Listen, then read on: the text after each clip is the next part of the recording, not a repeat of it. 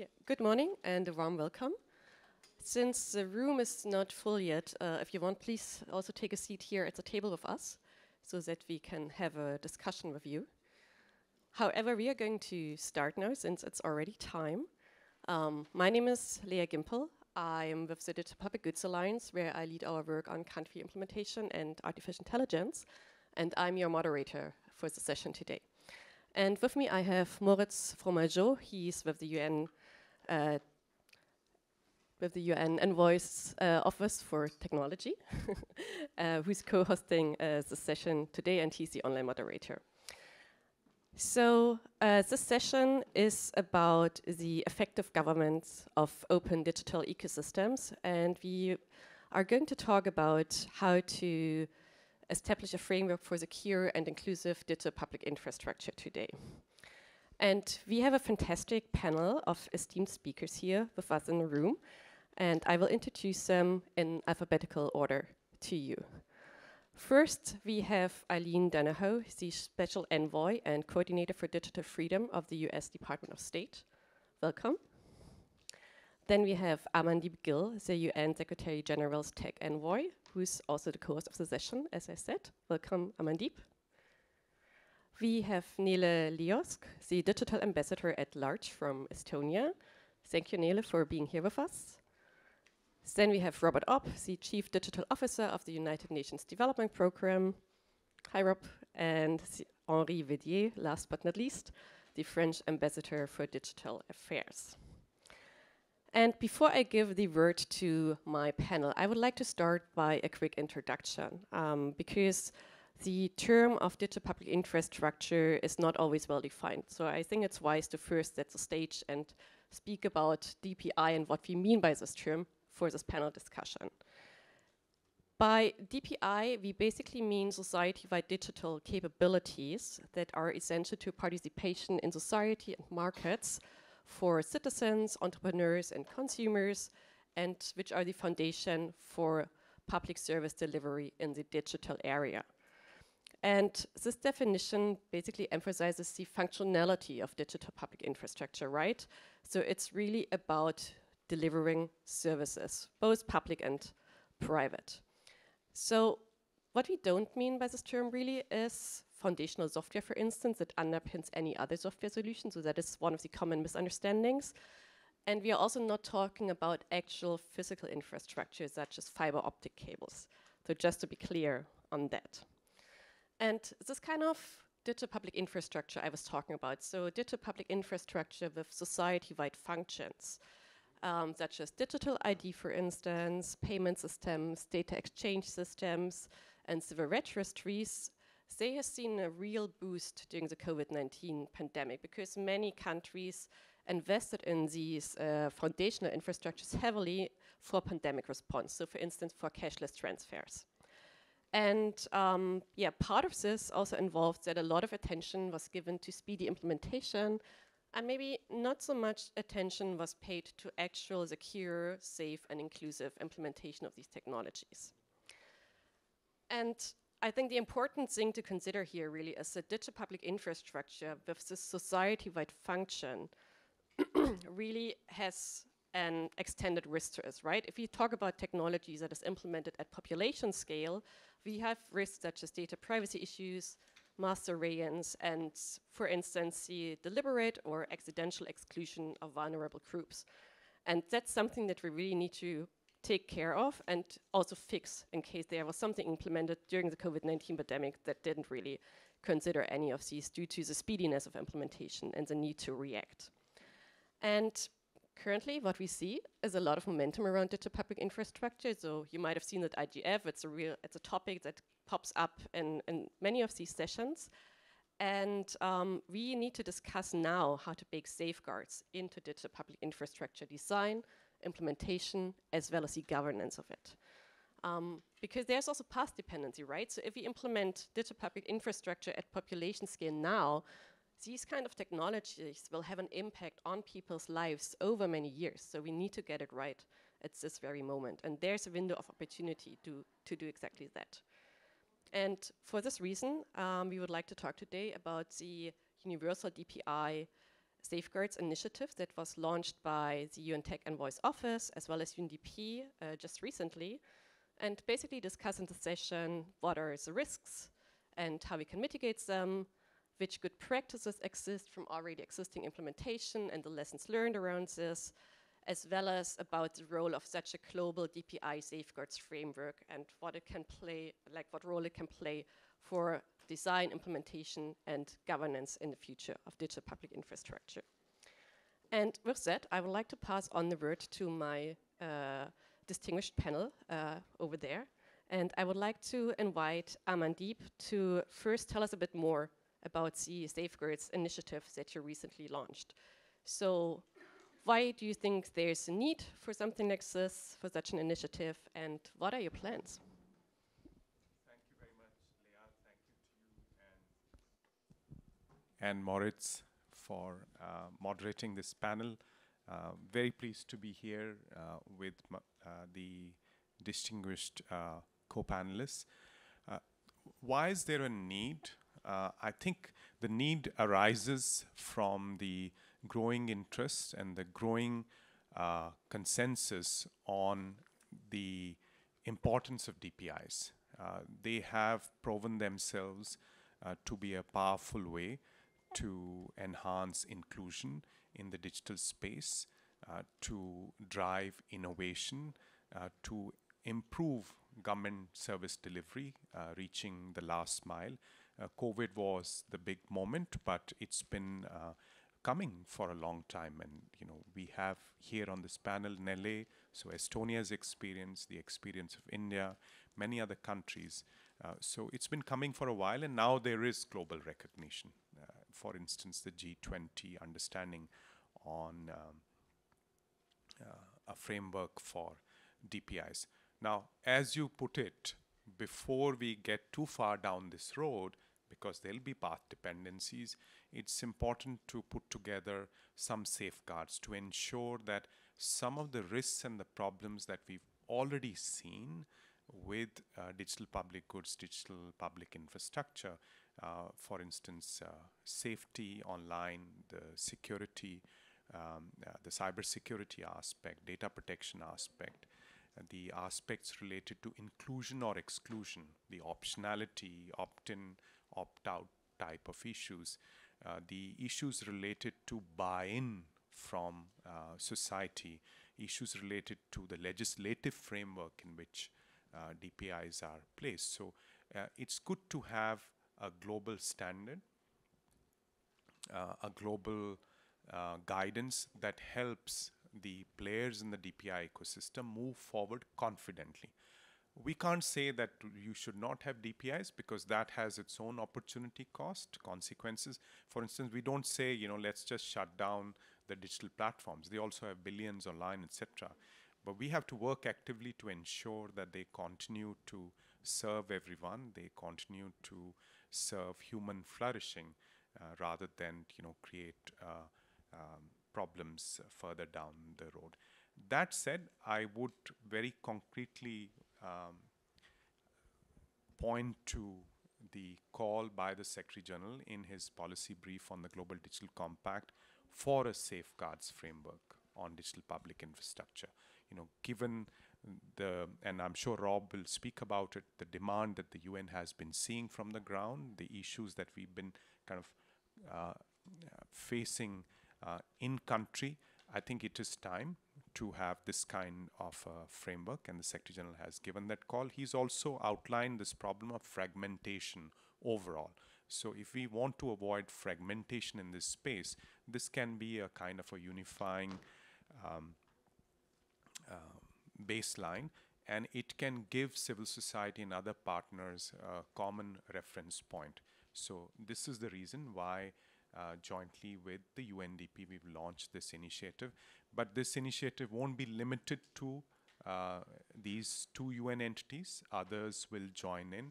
It's an open call to all those who are involved in the DPI ecosystem, from DPGA, GovStack, to DIAL and other important players.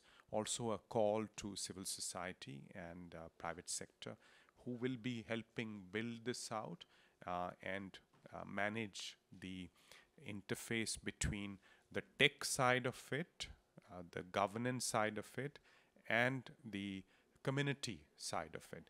Yesterday at an event, someone said that this is a socio-technical infrastructure we're talking about. So it's almost like a socio-legal technical infrastructure we're talking about. So obviously the path forward has to be multi-stakeholder. Thank you. Thank you so much for these initial explanations. You already mentioned UNDP, so I would like to pass on the word to Rob for more about the Safeguards Initiative, why UNDP decided to join, and what have been your takeaways so far from UNDP's experience in supporting digital public infrastructure implementation? No, exactly. Thanks, Leah. And just building on what Amandeep said, you know, where we are with this whole kind of discussion around digital public infrastructure is we're essentially in the process of coalescing a movement around that. Taking what has been done over the last 10, 15 years, in many cases, in countries like Estonia, India, and others, as Amandeep said, and looking at how can we offer this in a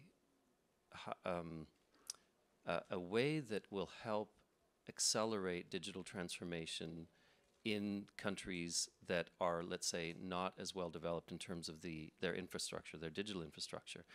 And what's really key with the whole concept of digital public infrastructure is that it needs to be seen as an approach rather than a technology or a set of technologies. And that approach needs to have the notion of a governance structure around it with the appropriate safeguards. And as you mentioned in your intro, Leah, as the COVID pandemic basically hit countries and countries needed to respond, and as they really mounted their response, it was really clear that the kinds of requests that we received out of countries over time shifted from being very solution focused to much more thinking about what is the overall ecosystem looking like and how do we shape that. And I think it's natural that countries, they focus, generally speaking, on trying to solve an immediate problem, and that's where you get a focus on technology first. And I think what's exciting about this Safeguards Initiative is that we have now a chance to embed the thinking around what do you need to, when you're planning for your ecosystem and you're trying to solve your problem, you cannot forget that it needs to be accompanied, the technology needs to be accompanied by these kind of set of safeguards that should be in place to protect people, to protect the future success of your infrastructure work. And so on the Safeguards Initiative, the role of UNDP is to really work with the Tech Envoy's office and the convening power that they have, and to kind of run the consultations on their side, but complement that with what's happening in the field. And as we prototype and create hypothesis principles and safeguards, we want to test them at the country level. So we'll be taking 3 to 5 countries, looking at the framework as it's developing, testing that and seeing what it would actually look like on the ground. And what do we learn from that? So creating that feedback cycle. And then as these the safeguards framework emerges out of the consultations, out of the feedback cycle, really looking at, well, what would it take, what is it going to take to support countries to be able to actually put these in place? And what kind of capacity needs will there be? Really trying to understand what are the knowledge gaps that need to be addressed, and so that this becomes much more, let's say, easy to adopt for countries. We can't just leave it at global principles. We have to really understand how countries are actually going to be able to do this. So that's what we're really focusing on. That's what we're really looking forward to in all of this. Thanks. So in a nutshell, let me just summarize before we move on to the country speakers. It's about creating a movement around DPI, something that I really like in order to ensure that we protect people and at the same time deliver services. So I really love this notion. And as you've all heard, it's an open call for everyone to participate in, so please do so. And what I also really liked is this idea of talking about an approach rather than technology, because I think a lot of this discussion currently focuses on technological solutions, but not so much about the governance aspects of these. And as you've all heard, countries are central to this initiative. It's about developing ideas, it's about testing in the field and then going back and working with that feedback. So I would like to move on to our country representatives. And first, I have Eileen here with us. The White House recently announced that the US will work on deploying robust and safeguarded digital public infrastructure. How will this approach be reflected in your engagement for DPI that empowers people while also protecting their freedom? Great. First, let me say thank you for including me. I am a real neophyte on this topic, and I've already learned a lot just from listening to all of you in this room, and recently participated in another event with a subset in this room, and I feel like I'm excited about this. I have an instinct that it's really important, and but I'm still catching the thread, so I'll just say that up front. As a human rights advocate, what attracts me to this? I feel like it represents a very innovative combination of using technology to basically advance and jumpstart the SDGs in effect and expanding access to digital services around the world. But also, if done right, embedding human rights by design, as everybody has said, or I would emphasize more explicitly human rights by design. And that's a further conversation about what are the terms we use. Everybody knows that there is a tremendous yearning around the world to expand access to digital services, and that we really do need technology to be an accelerant to meeting the SDGs. That's the aspiration and the hope. It would be terrible if we did that in a way that we were actually making the most marginalized, vulnerable communities more vulnerable. So that is why, as everybody's emphasizing, the technology and the standards go together simultaneously. And you raised it so well at the top, the tension between speed and that yearning, but if you do it in the wrong way, you're only making things worse. And I would also add, I've hinted at this already, I do believe the international human rights law framework should be the normative foundation for thinking about this. I will admit the hard part is, what does that look like in practice? It's the how. We know what, the how is the hard part. And I will acknowledge that I was in a room recently with Marianne from Access Now, and she raised the point, and she just said it very explicitly, the big risk is surveillance states and this unconscious drift to becoming surveillance states. So that's the really dark vision of this, and that's why we all have a responsibility. On the US side, basically, that was, I hadn't seen it. I looked it up last night. I have it. It is September 22, 2023. So this was after UNGA, so after our last conversation. And what really jumped out at me is this is a vision for the American people. It is domestic. People may be surprised to know the US is really behind on this. I think people would be stunned. And the vision is to transform the way government communicates with the American people and rebuild American infrastructure, which maybe all governments say that's what they want to do, but I think people would be stunned at how far we are behind. And a couple of stats jumped out at me. Basically, only 2% of the federal government in the United States forms have been digitized. And the public spends more than 10.5 billion hours each year completing government paperwork, and about 140 billion in potential government benefits go unclaimed every year. So that gives you a sense of how far behind we are. So in effect, the United States is in this with everybody and has a lot to learn. Yeah, I think that's a very good point, that it's not only about low and middle income countries, right, but that we are speaking about high income countries and their approach to DPI as well. And I really like this idea of human rights by design, so that's definitely something that I think we need to discuss. And talking about terms, I want to pass on to Henri, because France is the country that is always speaking about digital commons.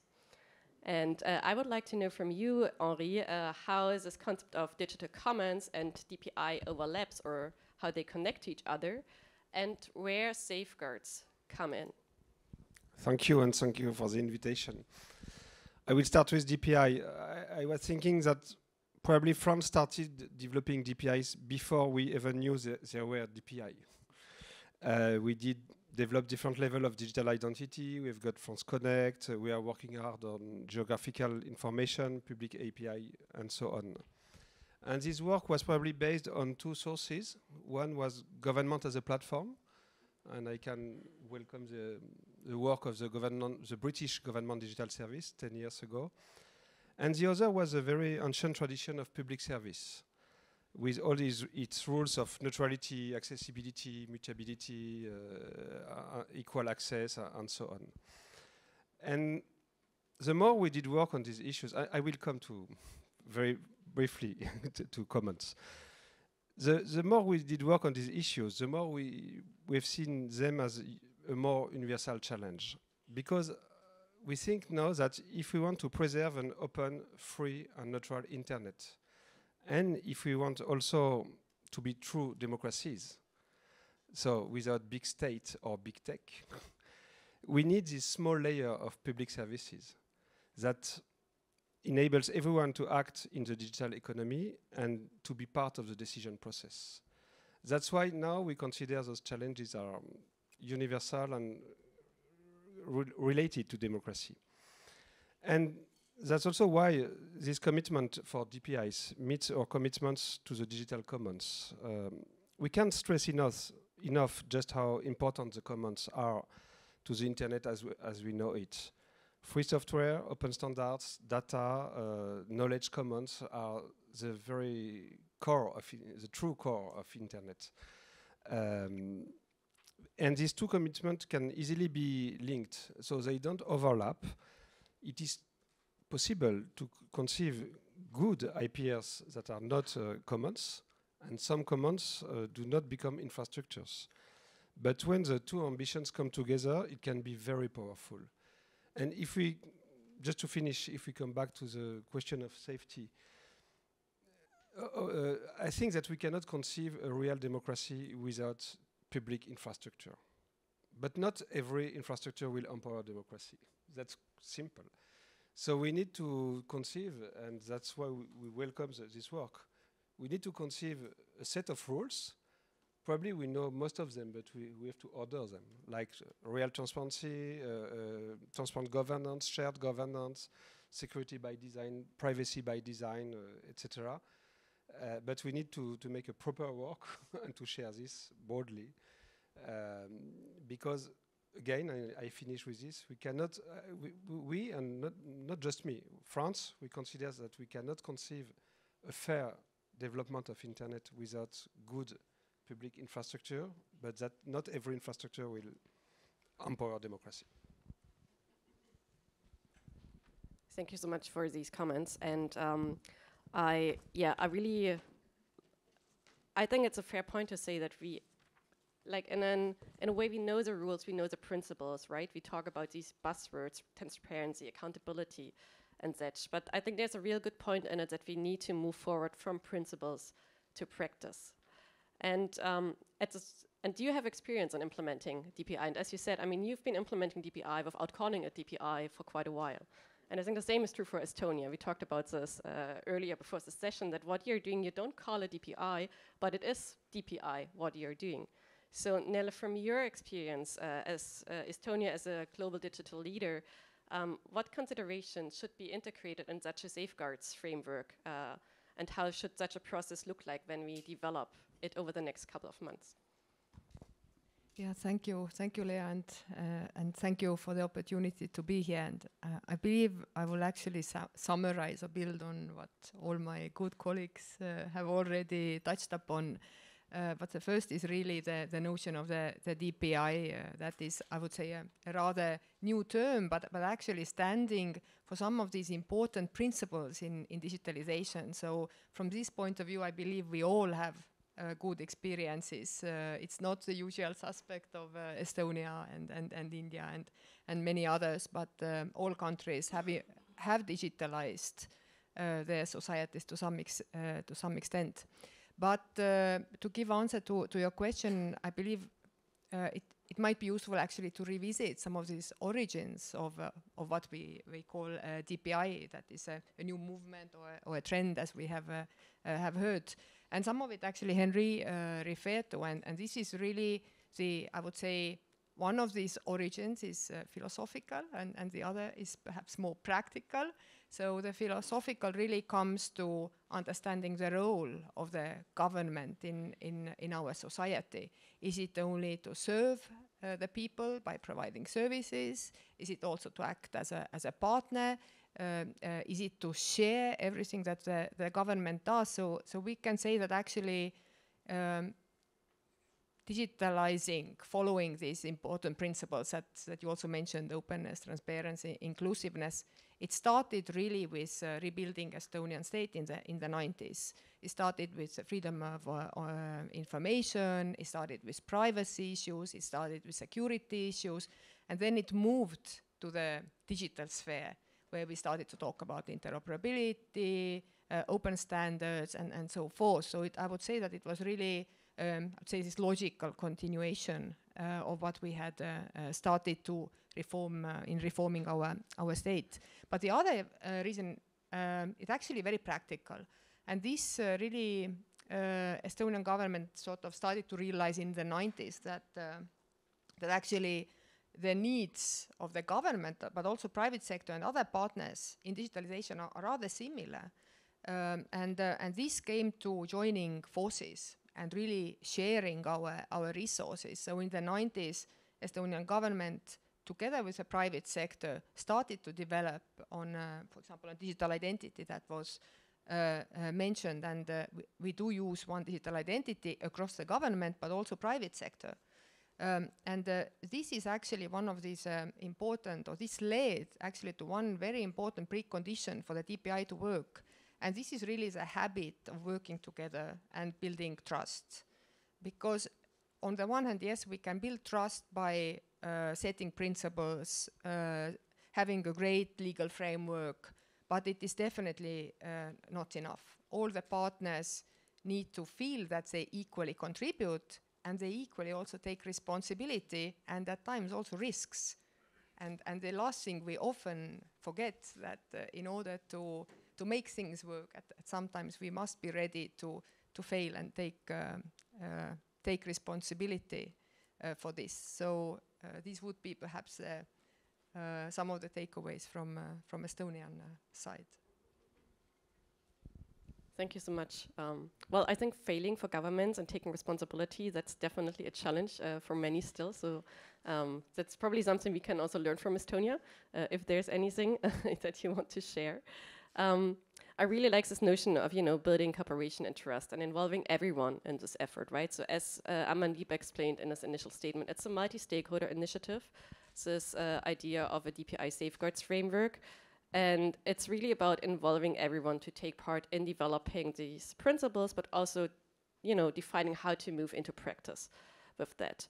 And I would now like to, ask you as my panelists to react to what you've heard. So Nella already summarized bits of it, but we have a bit of time for a rather open discussion before I will open it also to the audience and ask you to raise your questions, both online as well as here on site.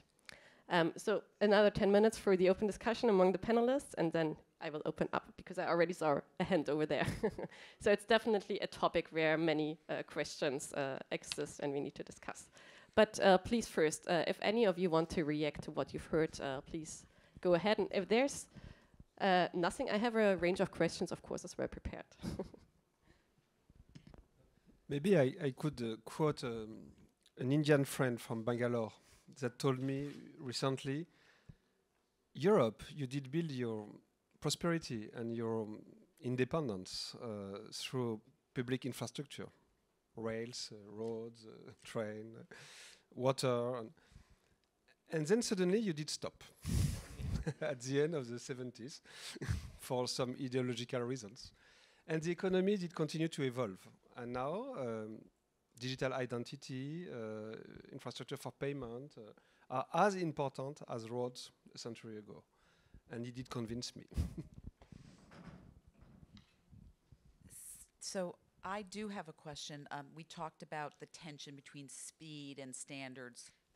Amandeep, you said it right at the top, that you're talking about the need for global standards, and that works for me because I think of the human rights framework as a global standard, as a basis and an anchor for thinking about these things, already universally applicable, and it's an understood language.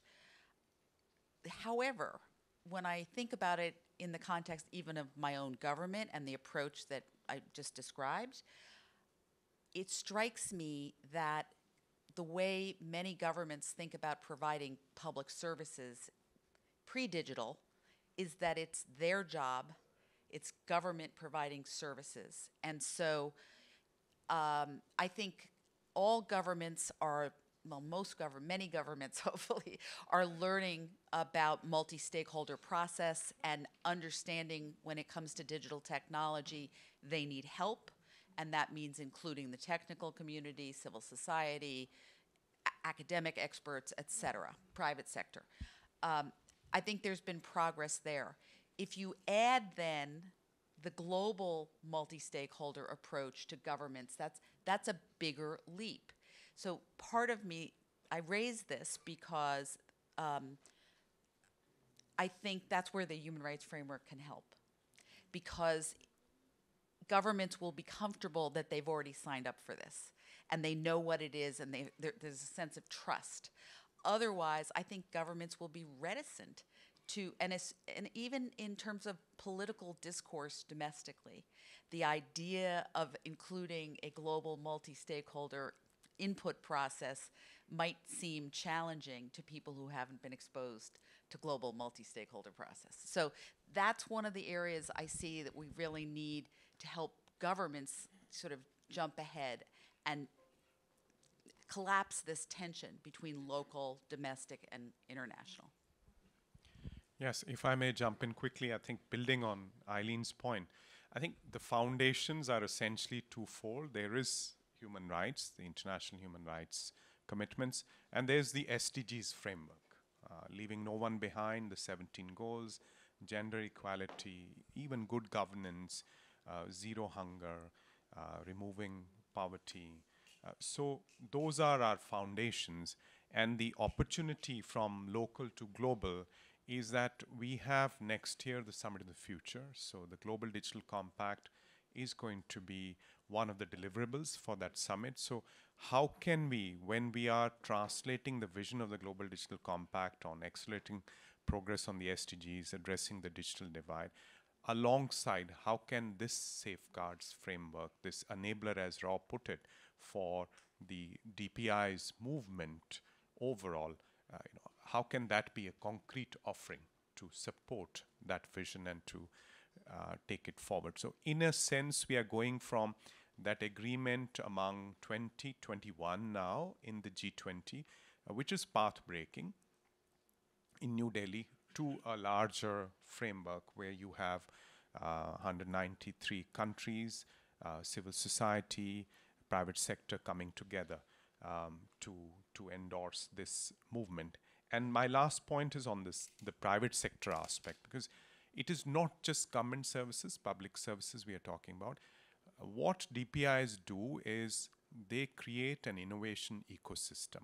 They, through this combination of common rails, guardrails, they lower the entry barriers to innovation, linking with Ahi's point about the digital economy, the importance of a dynamic national digital economy, where you have, yes, citizen-facing government services, but you have businesses, whether they are coming from fintech, etc., who are boosting the demand for digital services and digital products. So there is the supply side paradigm on infrastructure that we are used to, but DPIs are more complex and more sophisticated because they play on demand as well.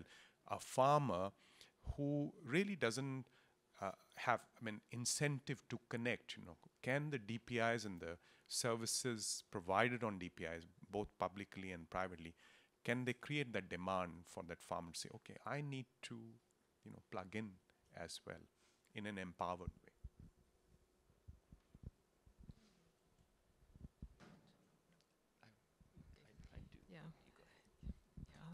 Maybe just to stress some aspects which I believe are important when we talk about this DPI movement or discourse. And what I really like about the DPI is it actually reminds of the basics. So when we look, for example, the conversations here over the past days and generally this year, and I'm sure also next year, it is all about very advanced things, AI, Internet of Things. There was a blockchain buzz a few years back. And at the same time, many of the governments and societies actually that are talking about AI and everything else have not yet actually fixed the very basics. Data governance, digital authentication, and so many other things. So I think all the basic public infrastructure. So in this sense, I think DPI has spotted it well that we need to have this base in order to move further. And the second is actually related to the myths that also Amadep and Henri and others pointed, and it's really about the role of the private sector. So DPI does not, or a good digitalization does not mean that the government is doing everything, but it's really about sharing what it does and really making sure that some of these important principles like security and privacy are guaranteed, because this is an obligation that is different from the private sector. So it is a public sector's task to make sure that the people feel good in this virtual world. And the third one, and this is maybe a call actually also from my side, is really related to sharing and reusing. There are so many governments that are making the tools available, making the source codes available. We see a lot of sharing. We don't see that much reusing or even doing together.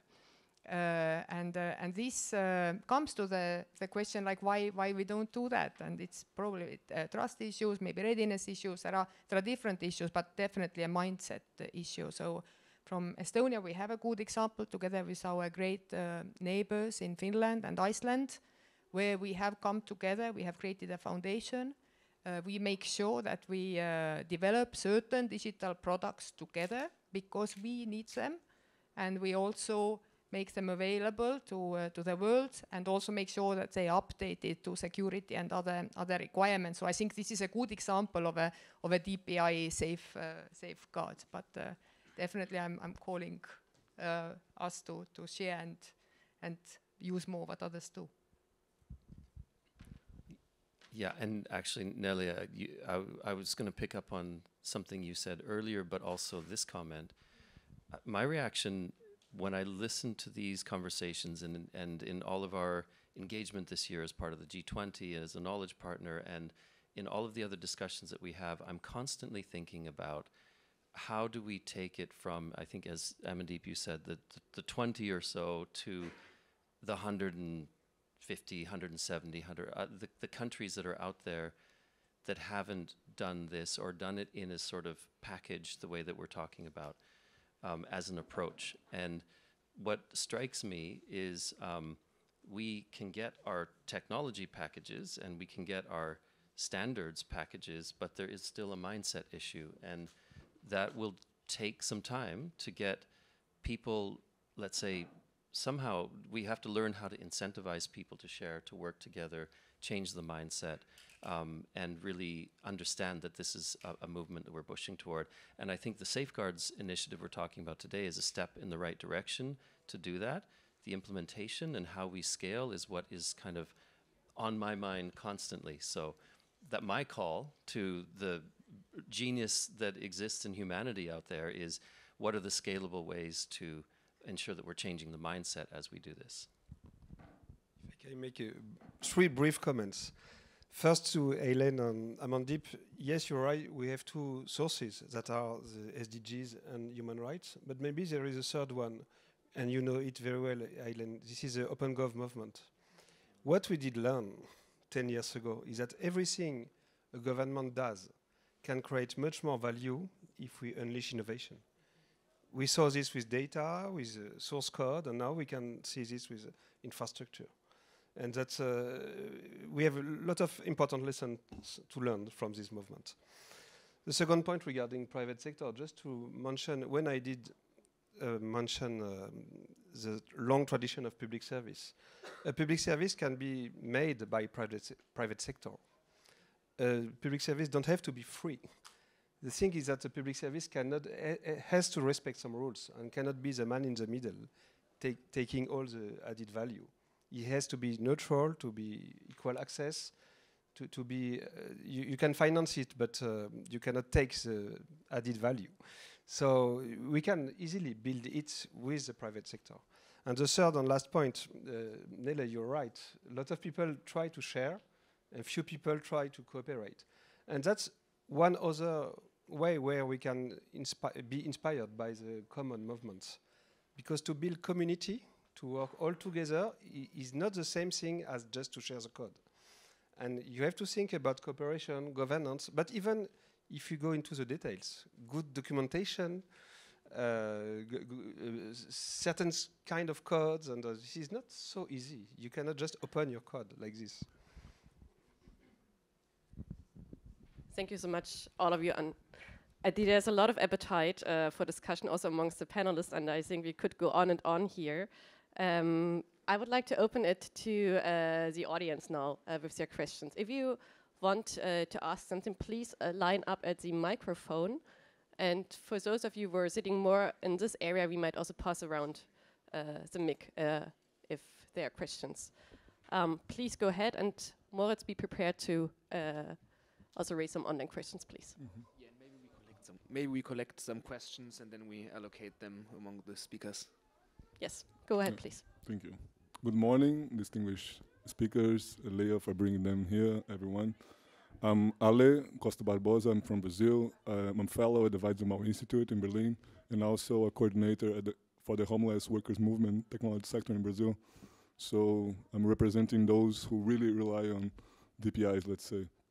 And just quick moment on self-marketing. I had the opportunity to coordinate a research we launched in 2019 on identification for development somehow in Latin America. I think it's really worth it. So it's indeed a really old discussion, for instance. And recently, we're about to launch a report on digital education and in terms of infrastructure and sovereignty held by the Brazilian Internet Steering Committee, which I think should be considered not only as mere sectoral applications. And I also like it to hear the fact of geographic information systems being considered DPI somehow for you, Henry. But I'd like to hear, like in the GDC, the Global Digital Compact claims for sustainable DPIs. And taking into account that the last meeting of G20 in India somehow came up with a common agenda, and the following 2 hosting countries will be Brazil and South Africa, I'd like to hear how can we really ensure that DPI will be sustainable, considering the environment, the last mile, if you're not taking physical infrastructures into account. Thank you.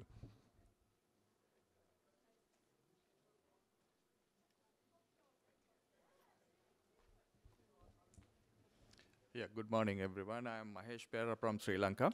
It's good to hear that, we have been talking about digital government, connected government to DPI. Now, in this journey, I think Estonia has quite successful in digital government, connected government from the inception. Many countries have failed in the design, in the implementation, as the moderator said about in the governance. All 3 stages we did mistakes and not achieved the expected result. Now I'm quite pleased to hear that we are talking about DPI standards and DPI safeguard initiatives. It's quite good. I would like to see if you can talk about DPI by design, DPI by implementation, DPI by governance. I mean, it's all about standards. It's about giving standards, giving about certain measures that government and the implementers must follow by the design, by the implementation, by the governance. Thank you.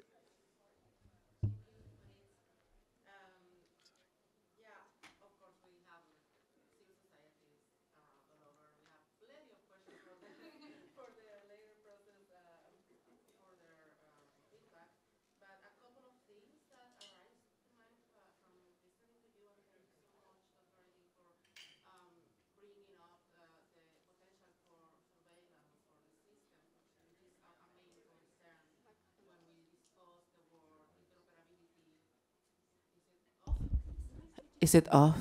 It was off. But I think that my voice was loud enough and everyone was kind of listening, right? Like over there, Marina was listening over there.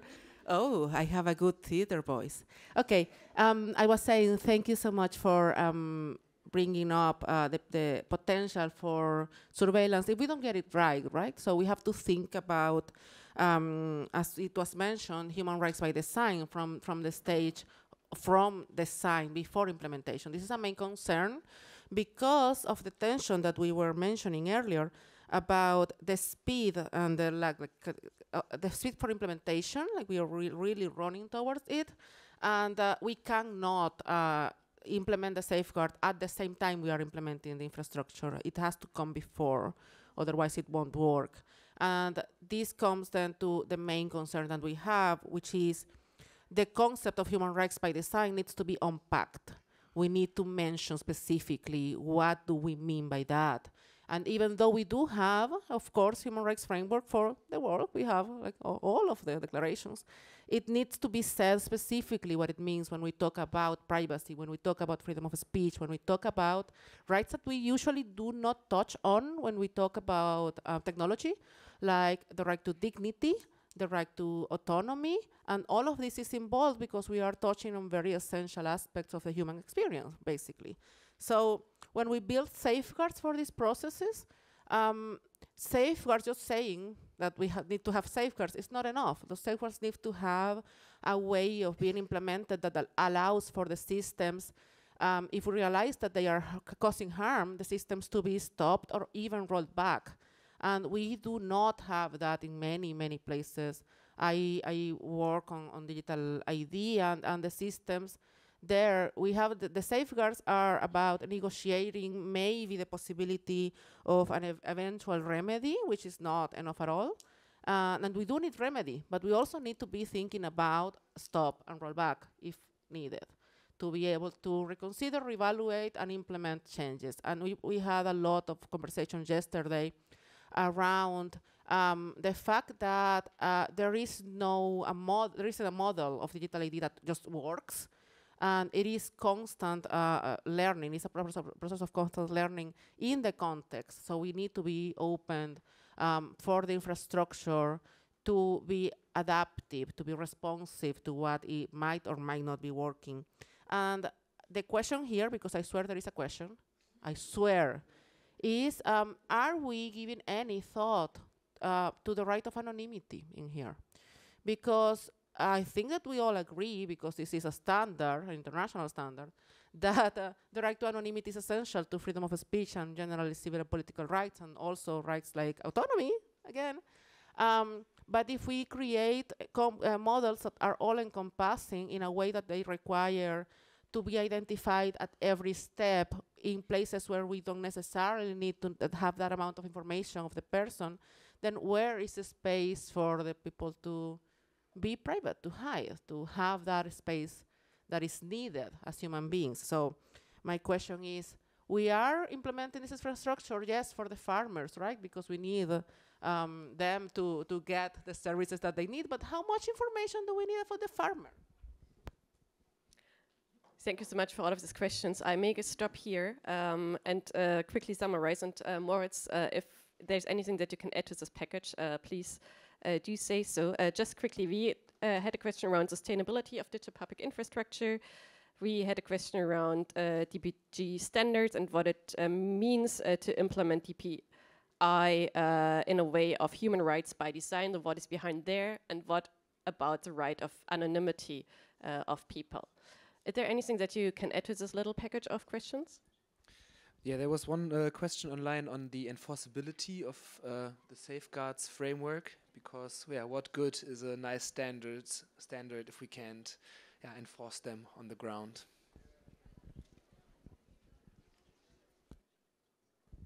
Please go ahead, whoever feels inclined to answer. Okay.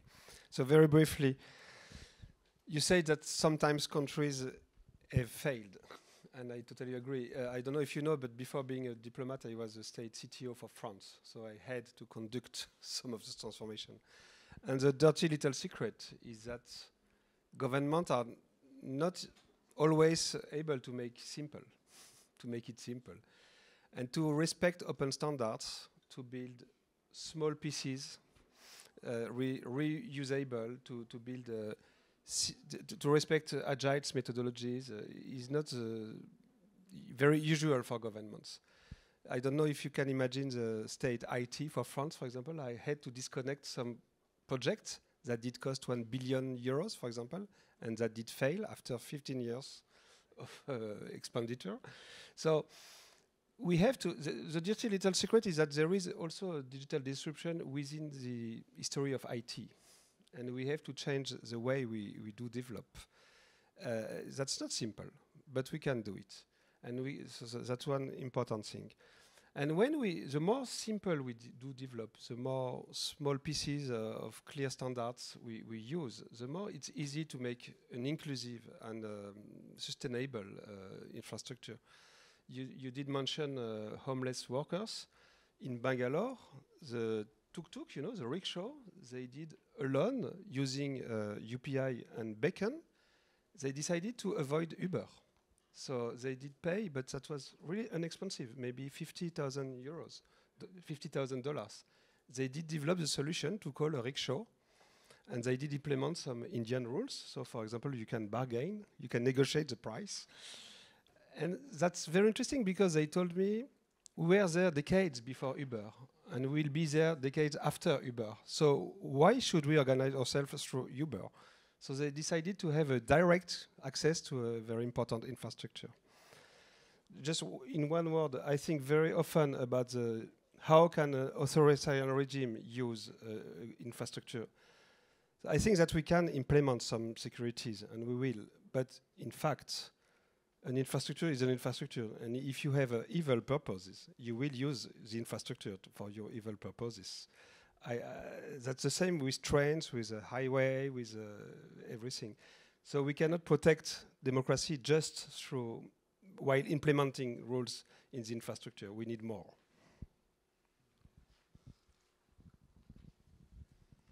I don't think there is anything to add to what Ami has just said. Maybe our Brazilian friend's question about the incoming G20 presidency. So that's an opportunity to kind of, as Rob put it, make this movement more sustainable and more, in a sense, contextually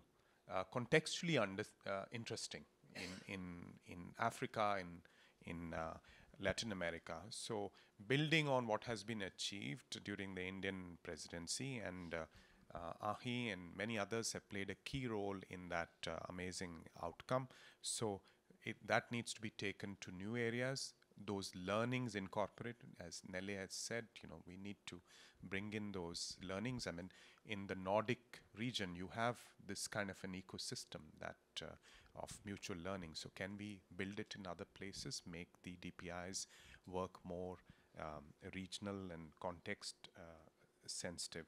And on the point about enforceability that came online, I think what we can do by leveraging the GDC process is to ensure that when there is a regular review and follow-up of the GDC principles, action framework, that there is a regular discussion as part of that on how we are doing on DPIs. So where this safeguards framework acts as a reference point, and there is a regular discussion. And there, obviously we can create some soft pressure, some normative pressure on those who are falling behind or not living up to that standard? So I will just underscore several points made by a colleague from Sri Lanka, Henri Amandeep. I'm hearing three added reasons that global open standards are valuable. One is well-intentioned governments who may have failed or would otherwise fail need the help. And so sharing the knowledge and the know-how is valuable. Second, to Marianne's point, and Amandeep, global open standards actually increase the likelihood of accountability, or that the standards deployed will be higher than would otherwise happen if governments are left to their own devices. And that applies to well-intentioned governments who do things the wrong way with inadequate standards, and less well-intentioned. Amandeep, your last point, though, underscores why or how the Global Digital Compact process itself, with follow-up, can add not full teeth. I mean, even the international human rights law framework is not fully enforceable, in fact, but the soft norms, that kind of pressure, and global open eyeballs on everybody's systems adds value. So there's a real benefit. I'm afraid we are running out of time here. Sorry for that. Eileen, you already did a great job in summarizing what we've been discussing here. Thank you. I would like to add a few quick points as well before I give it over to my panelists again for a quick 30-second key takeaway message from each of you. So what stuck with me specifically is that the DPI Safeguards Initiative is an opportunity also to reflect on, like in a philosophical way, on the role of government, right? So what is it actually that governments need to do in the 21st digital era, and how can we make sure that they deliver on that, both in terms of public service delivery, as well as in being a partner for citizens, as well as for the private sector. And this connects quite nicely to this pragmatic approach as well, which I would coin as a society, like DPI, as a society-wide approach, right? That enables everyone to build on top of it, including the private sector, including building an innovation ecosystem, which I think is a very, very important point in order to also help digital economies to evolve. Secondly, we also talked about vehicles and how to bring on and create commitment for the Safeguards Initiative. And the Global Digital Compact was mentioned as one of these vehicles, but we also discussed the Human Rights Convention, as well as all the work that has been already done on the open government partnership and initiatives around this area. So I think there's a lot of legacy work actually that we can build on. And thirdly, as a DBGA, of course, I really like this idea of sharing technology, of sharing learnings, and of reusing these and building cooperation around these. And what stuck with me specifically is this idea of changing mindsets while implementing at scale. Thanks, Rob, for this great sentence here. And I think that's exactly what we need to strive for when we are implementing. So these are my key takeaways. Over to you, esteemed panel. What are yours?